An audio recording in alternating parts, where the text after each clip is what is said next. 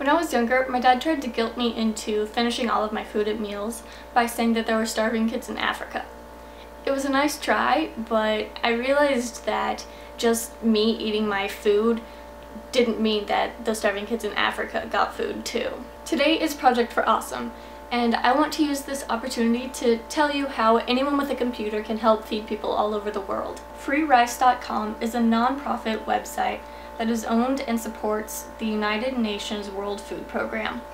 Free Rice has two goals: help end world hunger by providing rice to hungry people for free, and providing education to everyone for free. On FreeRice.com, you answer multiple choice questions, and for each answer you get right, they donate 10 grains of rice through the World Food Program. It automatically opens up an English vocabulary, but you can also click on the New Subjects button and choose from all kinds of subjects, such as math, chemistry, geography, learning different languages. It's a very easy way to help people across the world who are in need of food. And you also learn something when you help.